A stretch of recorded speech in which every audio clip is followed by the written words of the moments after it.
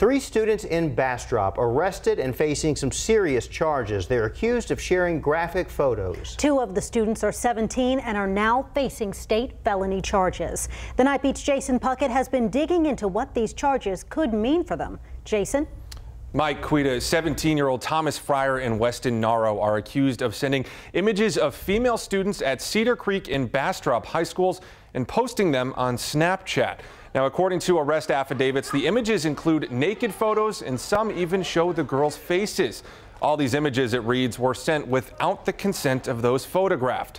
Now, I spoke with criminal defense attorney George Lobb tonight. He says the teens could face 6 months to 2 years in jail with a $10,000 fine for that state jail felony, but added that probation is normally granted for first-time offenders. Police and prosecutors want to make an example out of someone as a deterrent effect. And that's one of the goals, supposed goals of the criminal justice system. And I guess the expression is they're